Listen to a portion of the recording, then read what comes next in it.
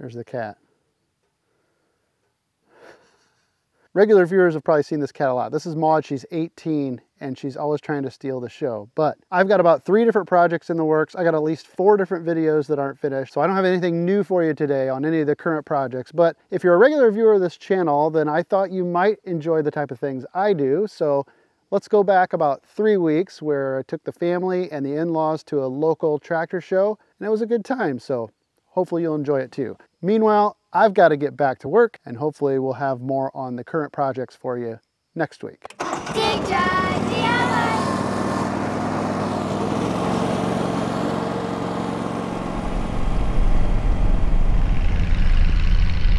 So we're here at the Maumee Valley Gas and Steam Engine Show.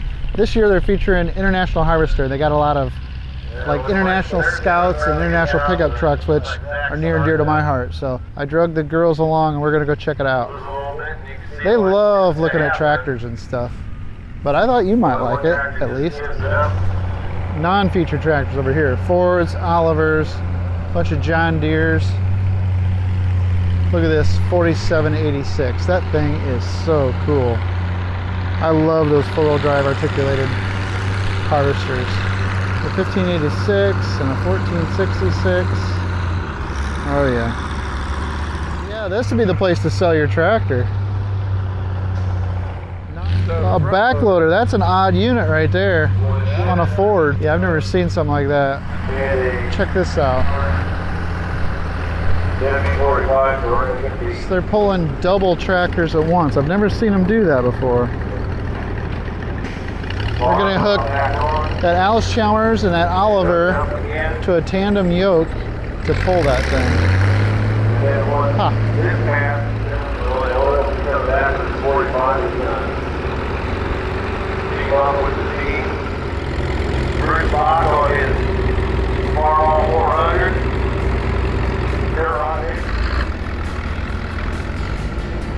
Jeez.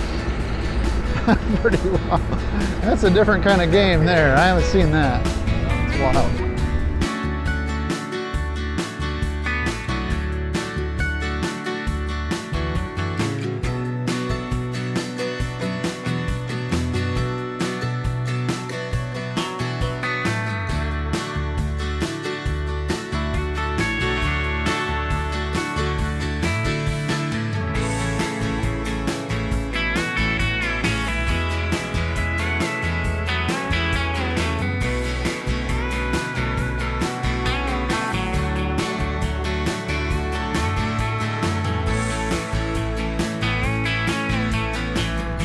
This thing's rigged up to do some work, by golly.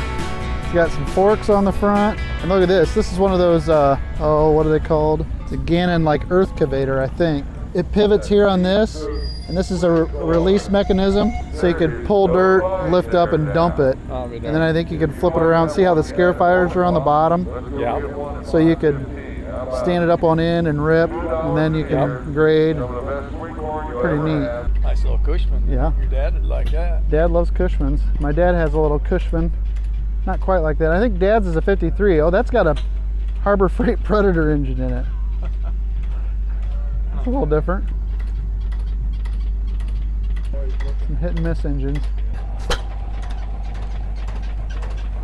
Oh, a little hit and miss garden tractor. I'm glad there's people still willing to keep this stuff running. Yep. Yeah, me too. I have to get my little hit and miss running. I think that one's a little bit smaller than mine. I've got my grandpa's hit and miss up in the barn, and I've never had it running since I acquired it. There's an airplane engine over there. I bet that trailer really moves. You get that fired up. It's weird. Maybe they use the trailer to pull the truck or push the truck. Yeah. Here's a nice Alice Chalmers D17 running a little buzzsaw over there. So they got an old style sawmill here. This is a new building. This all used to be out in the open, but they are sawing logs in here. This buzzsaw right here, they're running with that farmall down there. This is cool. Wait till you see the engine that's on the other side of this wall.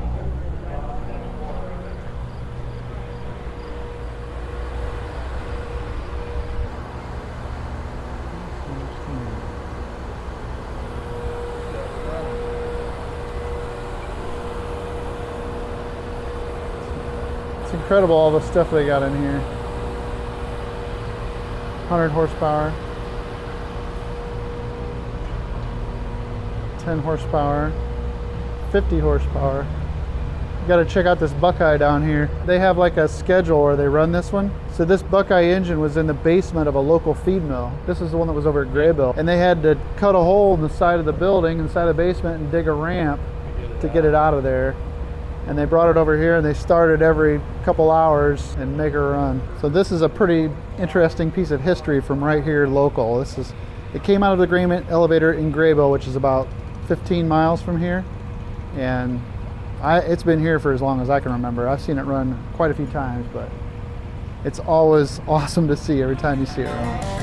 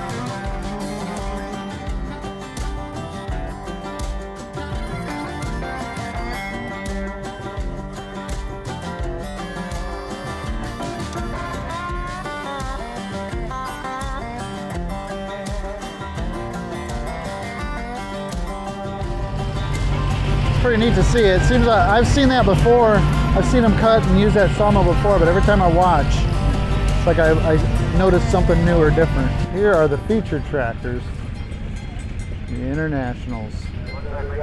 These things are so cool. 1980. The stacks on that thing, 1568. That's cool. We had a 1468. This is a V8. A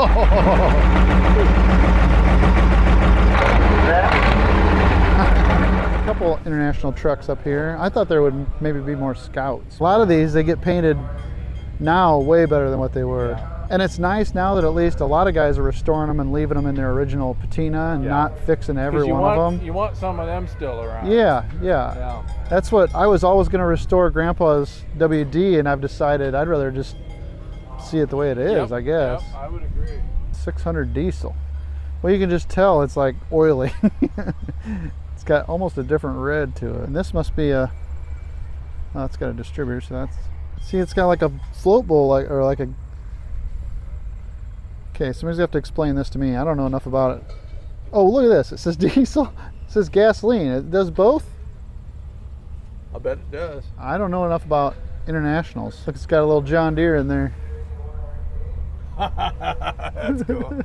She runs on John Deere tiers. Yeah, here's an injection pump, and it's got a distributor, so that's why I was confused. I always like the looks of these 66 series tractors.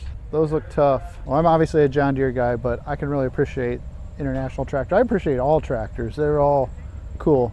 53. This little guy, same age. Tractors have come a long way in a lifetime, haven't they? Jeez.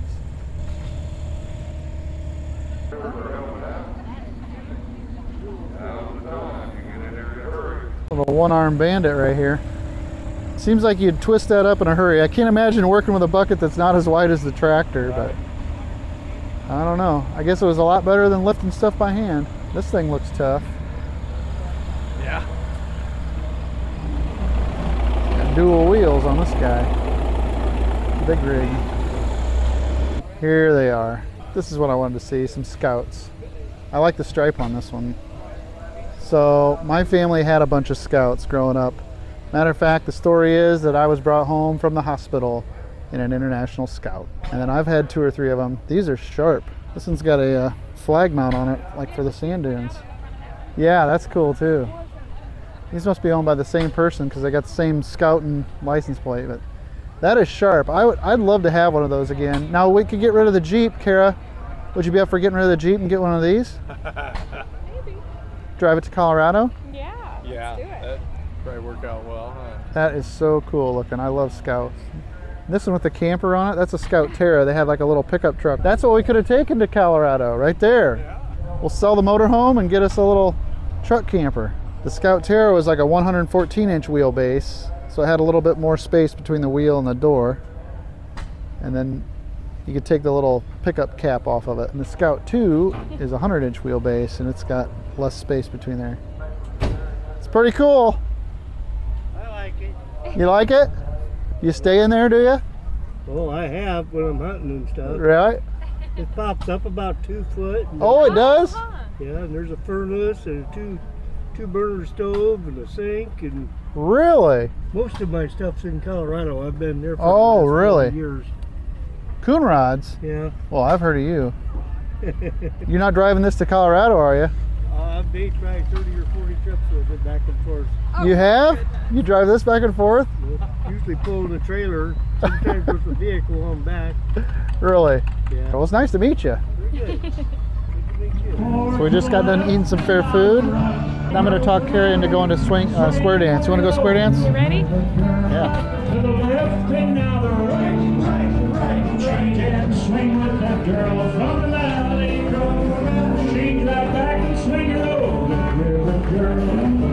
Those are all like teenagers and 20-somethings. Maybe that's making a comeback and I didn't know it. That's cool. I think we're past it though. How was the ride? It was good. It was long. It was very Long? bumpy, but I liked it. What do you think of the ride? You gonna ride in this little car next? What? Look at that little guy. Oh, that's good. Look at this thing. That is fantastic. I got John Deere tractors, but I really like these too. This is a John Deere rear end. Is it? Yeah. Jenkins. Corey? Troy. Troy Jenkins. Yeah. Okay. Got the little 4-wheel drive and a little turbo diesel 1772. And a 1282. These are awesome. Just a few of them. I got 9 total, but 9 total? I don't have that big a trailer. So. Yeah. That's a fun hobby though. It is, and I got guys that I know that's got 300-400 of them stay. So. Oh my goodness. Yeah, pole barns, shelves. Shelves Use a full of them? forklift, yeah. Forklifts that lift them up and down. Yeah. Fun hobby.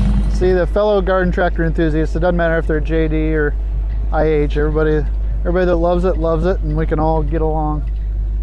But that was cool that one tractor had a John Deere rear end in it though. All right, I think this engine right here has the most important job of this whole steam show. Making ice cream. This is gonna be our last stop of the show, the old-fashioned ice cream booth. There we go. One of those mine? Thank you. Man, I want a Scout again. That one is sweet looking. They're both cool. Well, that was a quick little tour around our local steam and gas engine show. It's a neat little show to go to every year. And I don't know if I was more into square dance, and I think we could have stayed a while longer, but it's time to head home. Hope you enjoyed this video. Thanks for clicking. If we're lucky, we'll see you in the next one. So I don't have anything finished to share with you.